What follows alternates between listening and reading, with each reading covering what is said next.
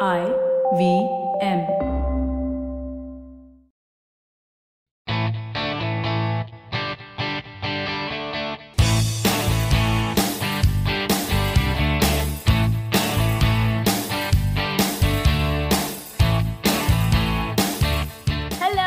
Welcome to a brand new episode of the Musafir Stories, India's very own travel podcast, where each week we share the journey of travelers in their own words and relive their experiences with you, our listeners.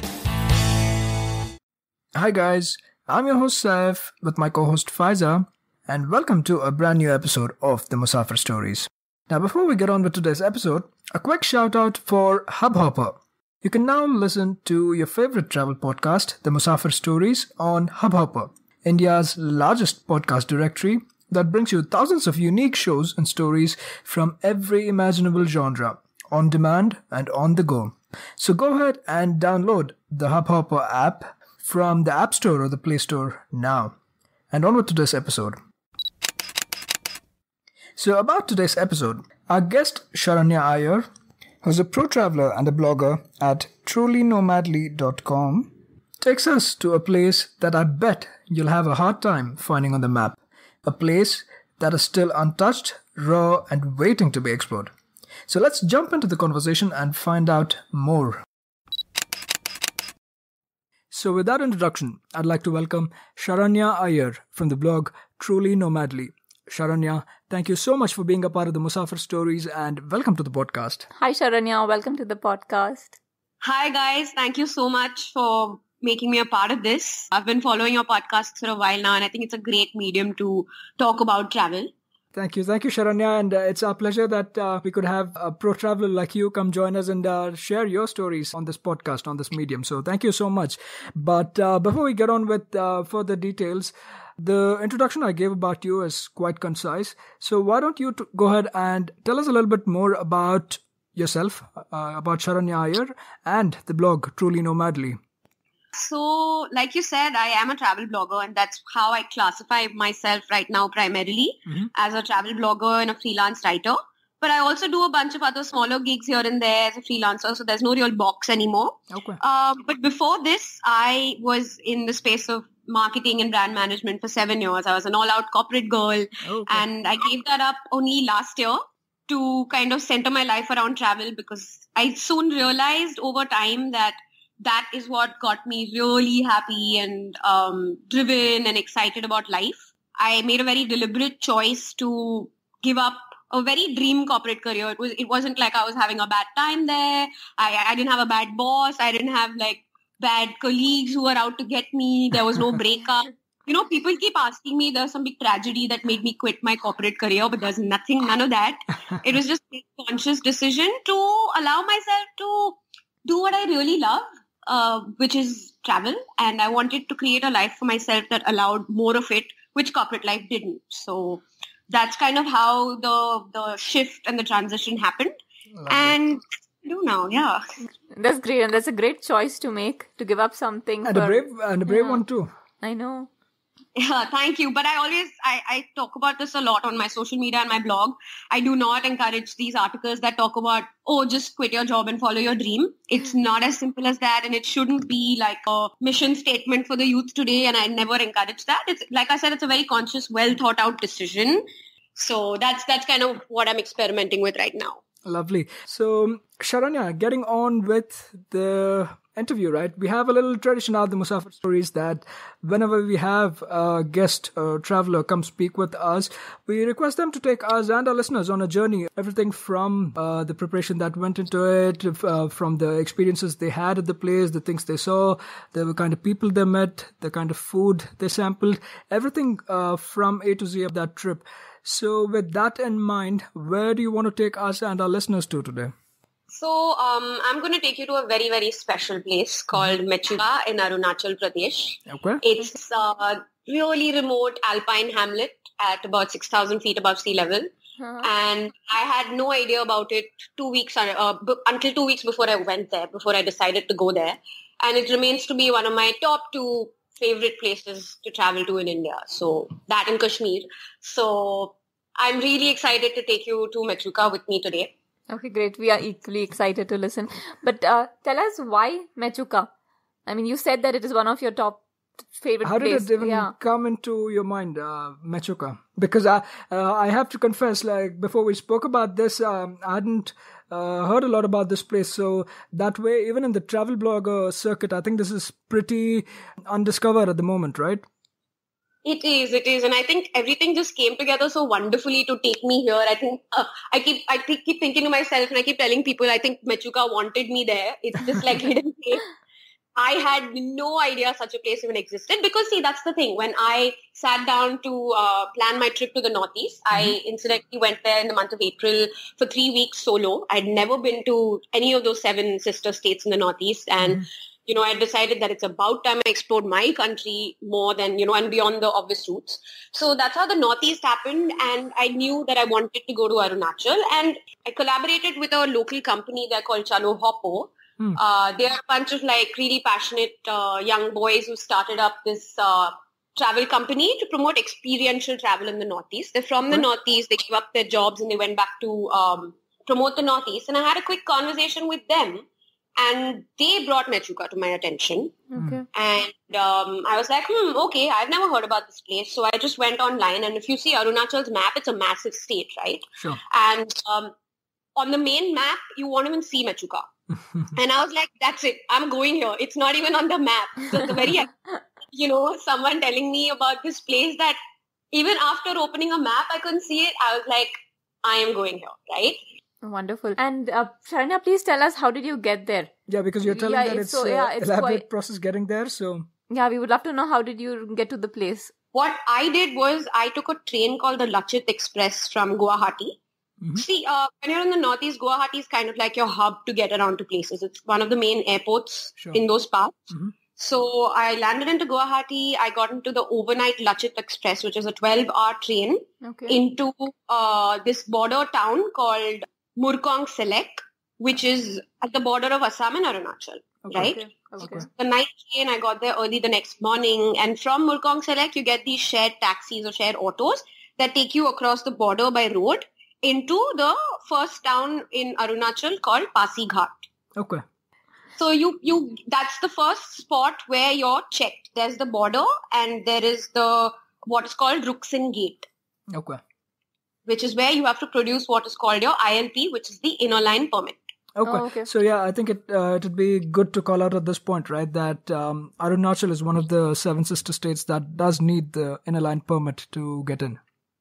Absolutely. So this is something that you need to get in advance. And there are a few ways to get it done. One is you apply for it online a week or so in advance, and you just get it delivered to you, take printouts, show it wherever it's required. Okay. What I did was I got it at the airport in Guwahati. That's an option, and it's instant almost. It's got 400 rupees, which is a tad bit more expensive than the online process, which is about 100 or something. But I just landed at Guwahati. I had to just go fill in a form, and I had the ILP in my hand in like 20 minutes. So you cross Ruksin Gate. It's a half-an-hour journey on to Pasighat, which is where you get a shared sumo to the first big town called Along. Okay. Now, the great thing about the Northeast, especially Arunachal, is these sumos run like clockwork. They leave at a certain hour in the morning. There's an early morning, and there's 11:30 a.m. one, which is the one I took. And it's a 4-hour drive to the town of Along, which is the last big town in the upper West Siang district. So that was a 4-hour journey. I got to Along by evening, and so that was my first pit stop. I had to stay the night there before I took a shared cab to Mechuka the next day. So you had accommodation that was booked there, or There are homestays. There are tiny hotels around the center of the town. So I had booked my homestay in advance. Yes. Okay. Along was the last real stop, and again very beautiful with a lot of paddy fields, and so that's when you start seeing the mountainous landscapes of Arunachal, the misty mountainous landscapes. It's a long uphill drive. It's winding roads, really narrow winding roads with cars coming and going on that same road. So there are no separate roads for traffic. So it's quite the scary drive. And at least the time of year I visited, the clouds in Arunachal, like they put up such a show for me because they used to be really low hanging and really misty. So it just felt like I was entering another world altogether, right? So that was how long I spent the night there. So the next morning, I was on the 5:30 a.m. shared taxi to Mechuka. Now, the thing with these shared sumos is it's best to book it a day in advance. When you get to that town, you anyway get off at the sumo stand. And that's where all the sumos are upwards to Mechuka as well. So what happens with these sumos, interestingly, is you also book your seat number. Right. Okay. Right? Which is basically the best seat in the house is 1, which is up front next to the driver, the window seat. Okay. So like I said, there are 8 people in a sumo. So even in the front of the driver, there are 2 people. So there's seat 1 and 2. You don't want seat 2 because you're wedged in between the driver and the window seat. Yeah. Then there's 3 and 6, which is the window seats in the middle row of the sumo. And then there's the worst row in the sumo, which is the back row. Doesn't matter where you're sitting. So it's very, very important that you try and book your seat and your ticket the previous day. Okay. So you get to sit where you want to sit.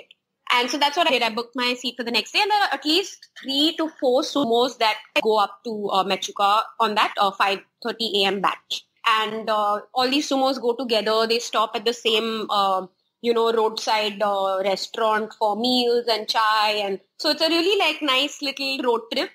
And it's an 8-hour long road trip to Mechuka. So that's a very long travel day. Wow. It is. And signal pretty much I think an hour or 2 into it. That's it. The next time my phone pinged was 4 days later. Yeah. Oh, Lord. Oh, my God. So this is no other network works there, or was this? BSNL does, but data is very weak. Calls work on BSNL, but data is very weak.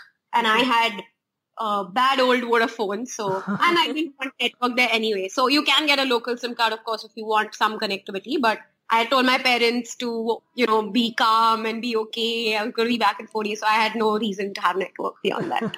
Okay. You last sort of decently big town you cross before you hit Mechuka is called Tatu. Okay. T-A-T-U, right? That's the last place again. There are a few shops and there's a decent restaurant there where we had our last meal before we hit Mechuka. Okay. So usually about half an hour before you enter Mechuka is the Seco Dido waterfalls. Oh, okay, yeah. Or just super high, falling down, cascading down from this real big height. So that's the only pit stop of note. The car stops by, you get down, you take a few pictures, soak in the misty water for a bit, and then you enter Mechuka soon after. And you hit Mechuka by about 2:30 in the afternoon. Okay. So it's been, I think, as you rightly put it, quite uneventful in that sense. But the Seco Dido kind of makes things nice and cozy just before you enter Mechuka, right? Yeah. Lovely. So it's been around 2:30, and it's a long day, as you said, especially sitting in a cramped shared sumo. Did you have anything planned for the rest of the day, or was it just lunch and relaxing for that day? So I, again, had booked a homestay there. Okay. I knew that Mechuka has a bunch of homestays again. There are no hotels. There is one tourist lodge under construction right now. Okay. But that's it. There are 3 to 4 homestays that you can find online. And there are more which maybe you come across once you get there. But I pre-booked my accommodation at what is said to be one of Mechuka's earliest homestays. It's run by the man of my trip, the man who made my trip. It's Gebu Sona. It's Gebu. Okay. Right? He runs a lot of little hiking trips around Mechuka, and he's this huge proponent of tourism in Mechuka. So he really goes out of his way to make any person who comes there feel really, really good. So, like I said, I was very, very excited to go out and see Mechuka. And I got in, had a quick shower, had some chai with them, and set out to just walk around the town. That's typically how I get acquainted with any place that I go to. I just like to take a walk around the place and soak in the vibe of the village. So I set out in the first spot of interest that I saw. So there are 2 monasteries in Mechuka. Okay. There is what is called the new monastery, which is inside the town itself. And then there is the 400-year-old Samten Yongcha monastery, which is way older than the Tabang monastery also. It's one of the oldest monasteries in the country. It's 400 years, wow. 400 years, wow. 100 years old, and that's where the Dalai Lama came to visit in 2003 when they set up the roads for him. So that is 16 kilometers away from the main town. But on day one, I went to the new monastery, which is right in the center of the town. It's up on a hill, so you can see it from anywhere. So it was very easy to get there. You just walk around. Like I said, it's all about talking to people and asking for directions. That's how you get to places. Okay. So all I did was place and ask them, "Kaise jana hai?" They'd be like, "Madam." So, and then Sharanya, if I may also ask, getting about Mechuka, right? Obviously, it is pretty small, but was like walking the only means of getting to places, or again, did you have to take like shared rickshaws or shared cabs or something like that?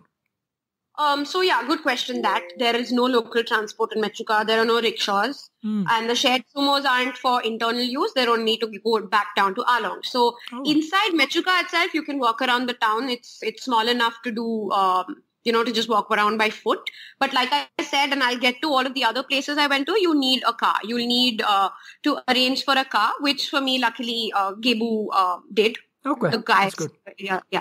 Okay. So day one was me just walking around, checked out the new monastery, went to the marketplace again. Great stuff at the market. Great boots for like $1,500, jackets, woolens. It's a dream.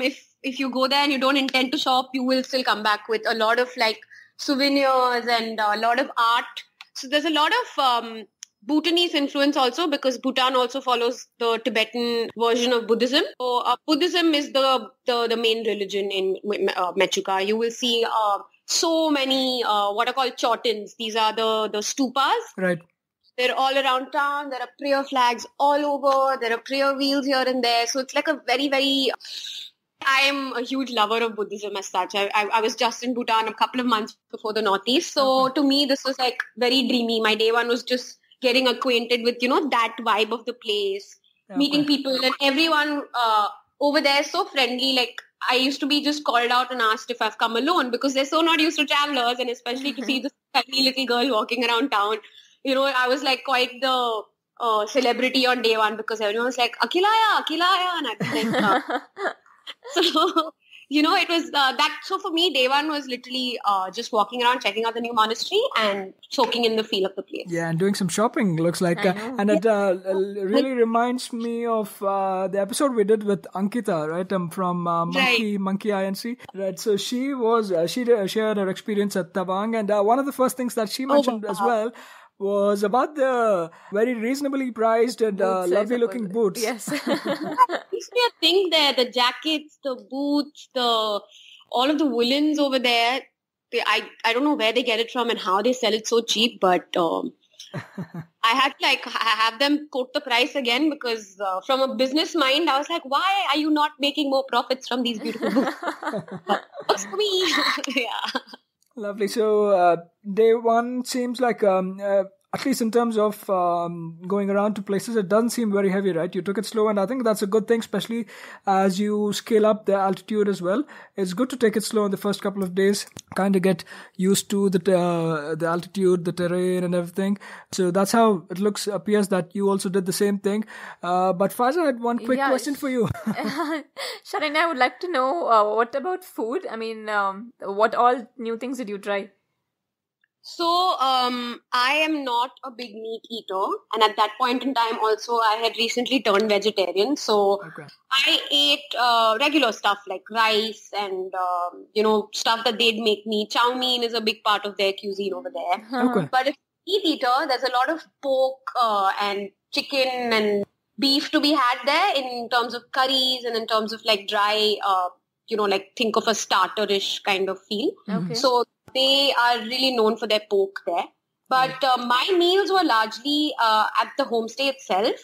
And the great thing about their tradition and their community, so the dominant tribe in Mechuka is what is called the Memba tribe. Right. Okay. A lot of them have come down and crossed over from Tibet back in the day, like long time ago, before the war. So their tradition is that they have open kitchens. So that's where the whole family kind of like hangs out. And if there are guests, that's where you sit around a fireplace. And they include the person who's cooking. So it's not like the person's doing their job in the kitchen and the rest are hanging out. So it's a very key community vibe. Someone's cooking over the fire, you're sitting around the fireplace, you're chatting, you're having I have to talk about the alcohol that you can have there, the local the disease, right? Yeah. So it's called Chang beer. Okay. Chang beer. Chang. It's made out of millet. So the millet is called Chang. Okay. Then they also have beer made from rice. Okay. And then they have the Ara wine. Okay. And they have obviously like a bunch of other regular stuff that they pick up from along. But this is the local like alcohol that you must try. And so my first night there, I'm sitting around this fireplace and Kebu is talking to me about, all of his ancestors and the tribes and the beliefs and how they used to walk. They could back in the day walk up to Lhasa in Tibet. Wow. Before the war, there was obviously there was no strict boundaries and borders. So he talks about how his own grandfather has been to Lhasa by road and come back. So it was just getting again acquainted with the culture of Mechuka, its history, and getting really, really happy high on Chang. So, lovely. And, okay, so I think we're all set to head out on this adventure. Where did you start off your journey the next day? We woke up in the morning to this maddening rain. Like I wake up and I can hear the rain pounding on the roof, and I look out and I can't see beyond a few meters. So I go into the kitchen for breakfast, and we're just sitting there and wondering when we can step out. We had to wait out the storm. It cleared out in about like 3 hours. It started drizzling and we said, okay, let's take the car and step out. But we had to turn around in like 15 minutes. So unfortunately, my day 2 was completely washed out. I just, again, walked around a little bit, and we had a lot of entertainment inside the house. So this is another thing, right? They're also, Mechuka for me was also so much about living there with the people. Luckily for me, maybe I was housed up on day 2. So Gebu called. So this is interesting. They have a local celebrity who is a Bruce Lee lookalike. Okay. A lot like Bruce Lee, and he's really into martial arts, and he's like part of entertainment in Mechuka. So Gebu's like, you haven't heard of our Bruce Lee? And I said, no, I haven't. So he calls him home, and this guy comes to me and he's talking to me about martial arts, and he shows off his talents, which were incredible.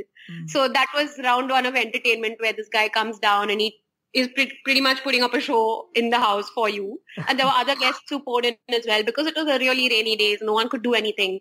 So we had guests come over, and it was like a party in the house where everyone's talking about their lives. They're asking me about my life and what brought me there. So it was a very indoorsy kind of day, but I again met a lot more of the community. Okay, that's great. Lovely. So tell us, now that you have had this, bittersweet experience, if I may say that, how did your day 3 pan out? Yeah, so by the end of day 2, it didn't look like I was going to get out on day 3 also. And that's when I was like, oh my goodness, that was like palpitating. And Gebu very quietly just looks me in the eye and he says, with great confidence, it won't rain tomorrow. Okay. Who are you? And what are you even saying? So because it was relentless rain. It hadn't stopped the entire day. The skies were completely overcast.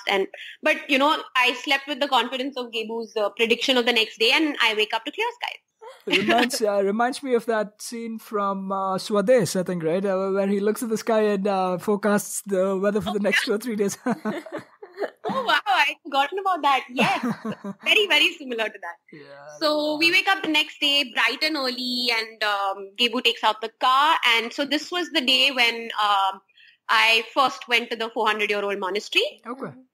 So it's called the Samten Yongcha Monastery, and it is about 16 kilometers away from the town of Mechuka. And you then have to trek up the hill. It's kind of like a hillock, smallish mountain, and it's about an hour upwards and an hour back down. Okay.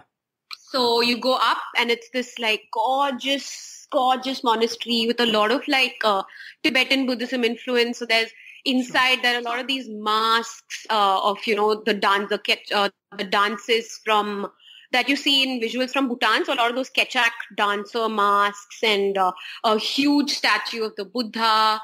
Then statues of their guru, the Rinpoche, and all of that. So you see the monastery, you see a couple of monks hanging around. It's very, very quiet. It's up a mountain. And the thing is, it's such a small town that the caretaker of the monastery has to be called in advance sometimes to keep the door open. Oh my God.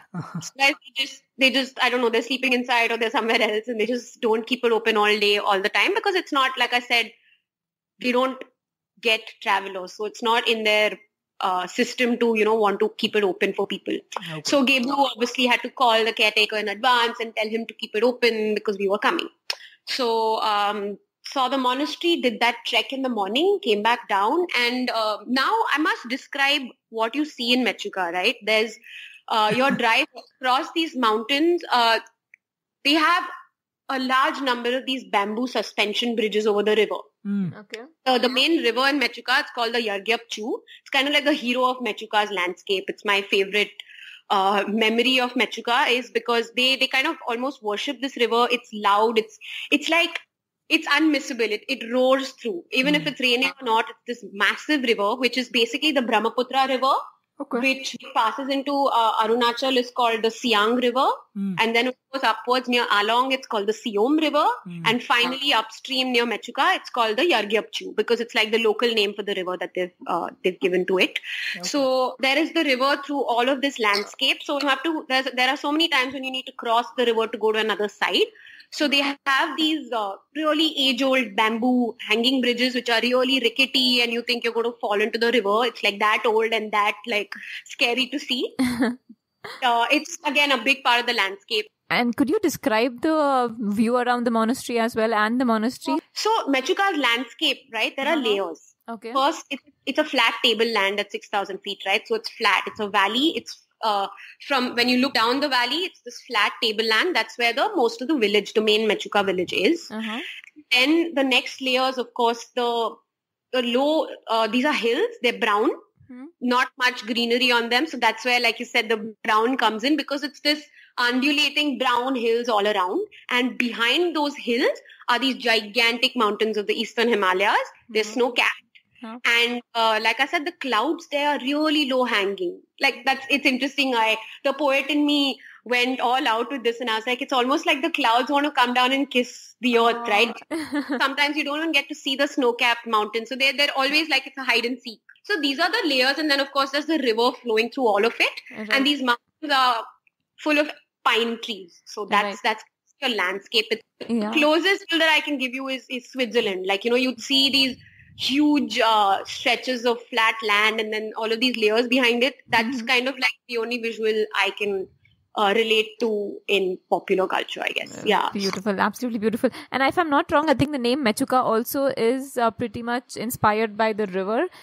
It means medicinal water or... So yeah, Mechuka or Menchuka, the locals call it Menchuka actually. So Mechuka means medicinal water of the snow. Oh wow, okay. Right? So yeah, it's so beautiful. It's really, it's a nice name. Yeah. Okay, lovely. Yeah. So now that you've spent some time here, where do you head off to from the monastery?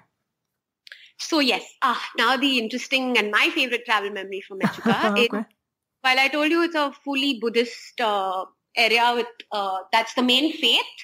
What happened back in the 1980s is there was this Sikh regiment that was placed in at the army camp in Mechuka. Okay. Right? A bunch of Sikhs who built a Gurudwara over the river. Interesting. Again, this is about another 10 kilometers from the monastery.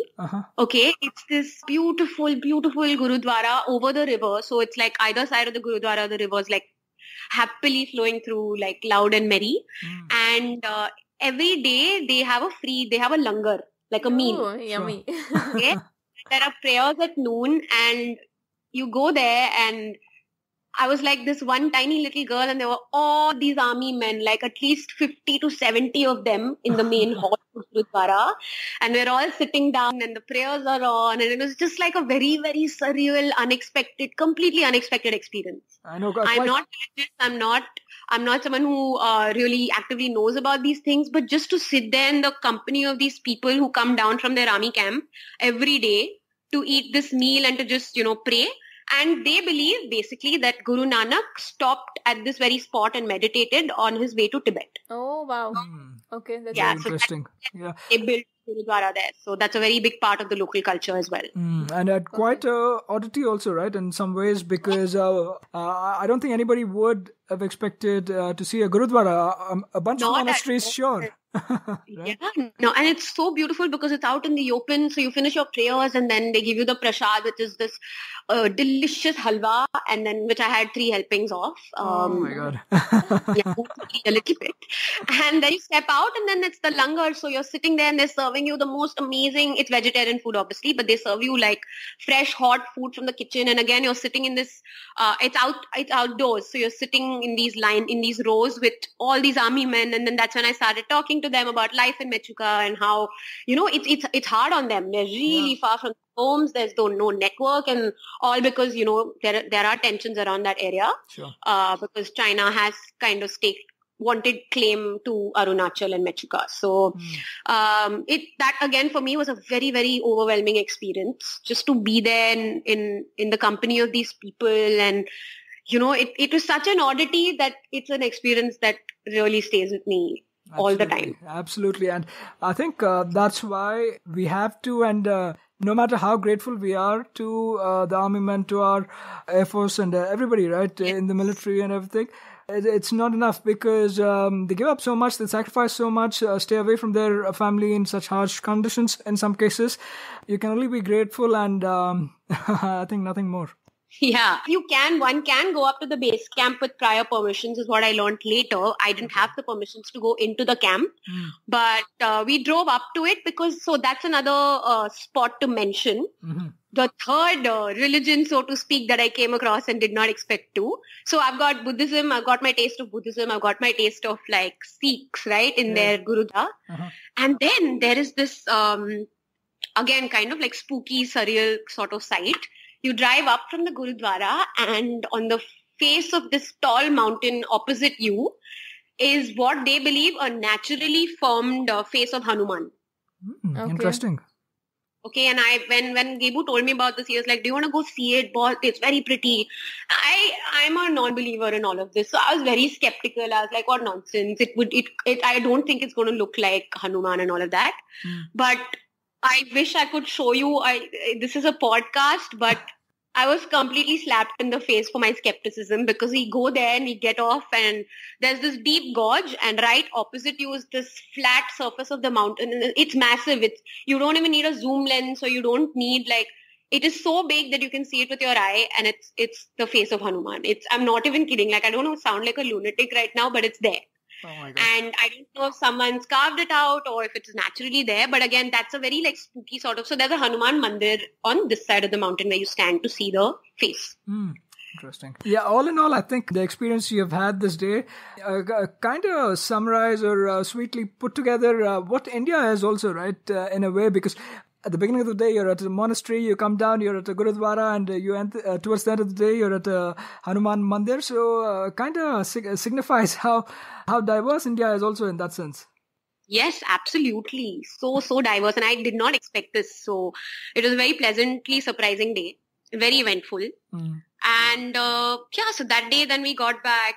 I learned to make some jewelry with Gebu's wife and kids. It was such a lovely, busy little day every day in that kitchen. People would be coming and going and grabbing a cup of butter tea or chang and, talking. So there was a lot of rich conversation throughout my time at Mechuka with the locals. Lovely.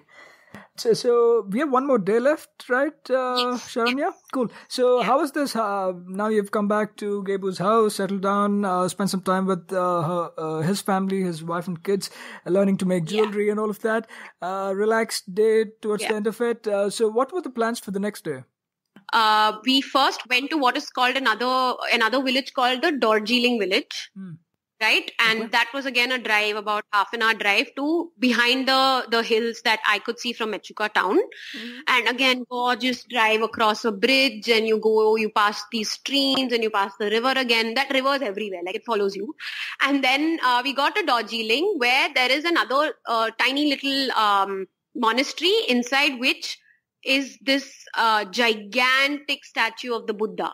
Okay, and we again called the caretaker in advance, went inside and saw this gigantic statue of the Buddha, freshly painted now again. So it looks really like new and colorful, and it's really, that's it. It's like this small little wooden house sort of thing. It's a very tiny monastery, and you enter and it's this huge Buddha staring down at you. So that, and then we went to this place. It was kind of like a hike where we had to go to this area where, again, there is a conflict here. The locals believe that this is where their guru, the Buddhist guru Rinpoche, meditated years ago. Okay. And his head impression is now a part of the cave, the rock. Okay. So there's this like impression inside a rock, and they believe that that's where he meditated for years. So his head has left an impression. But the Sikhs believe that's where Guru Nanak meditated, and his turban has left the impression. So it's like this little cave. And then you go, you hike downwards from the cave behind it into this like really enchanting forest sort of thing. There's like a rock stairs that they've sort of cut out into the rock. And then you pass through this really, really narrow crevice. And again, this is their belief that if you have sinned, you cannot pass through it. Turns out I haven't sinned. I made it to the other side all in one piece. Hey, what about the slightly healthier people? What about them? Can they get through? Or Yeah, it's not all that narrow. You can get through, but yeah, it could be a bit of a struggle but there's an alternate way to get down. This also, like I said, is just, Mechuka there's so many legends woven into their culture and tradition that you have to experience all of that. Like it's a very, culture is a huge part of every experience that you'll have there. So you pass this and you go down and you're back to the other side of the river, and it's a really contained forest. So there's a river running through and there are trees all around you, and there's this cave and you come down it.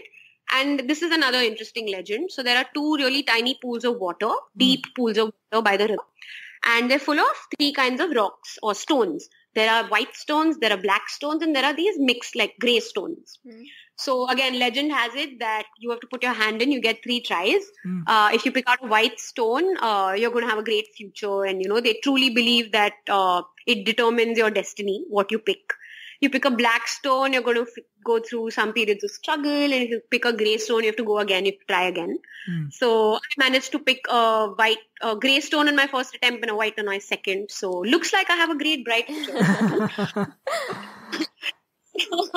So that's something you do, and then you go up to this waterfall, which is there's a waterfall there as well. Again, not really named, but it's near this cave. And again, there were a bunch of army people hanging out there, and they were training. So the way the waterfall is, it's like you have to sort of climb to get up there, and you can also go behind the waterfall and come out. They were doing this whole routine where they would time themselves on how fast they could complete the circuit around the waterfall.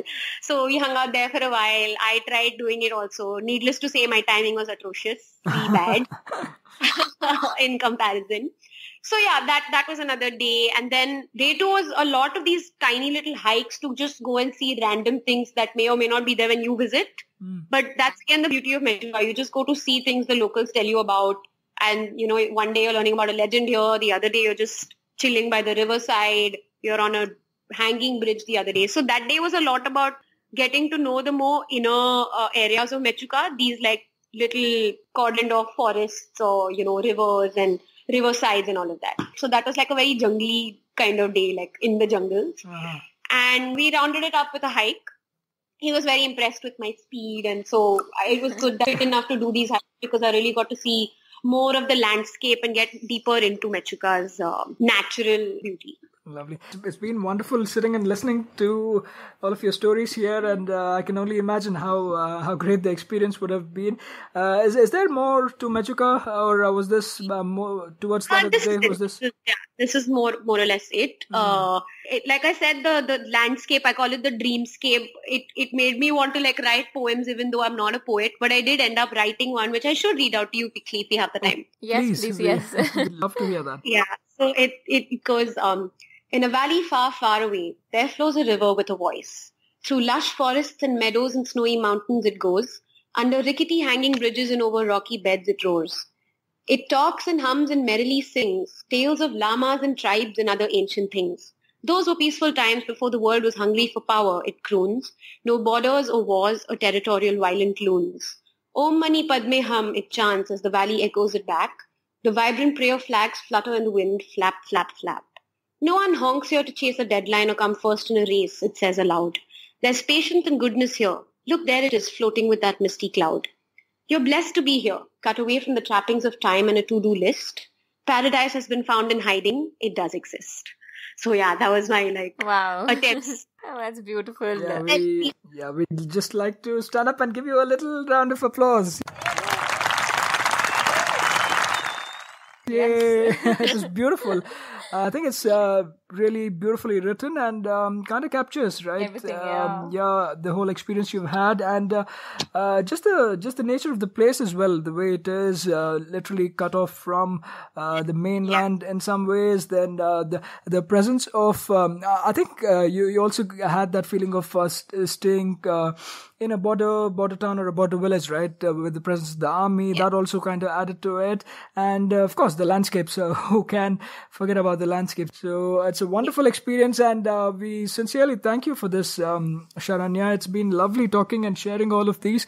And please tell us and our listeners how people can follow your work. I know you're big on Instagram, and you have a great blog as well. Please share all of those details. We'll include links to all of them, but please do let us know how one can follow your work.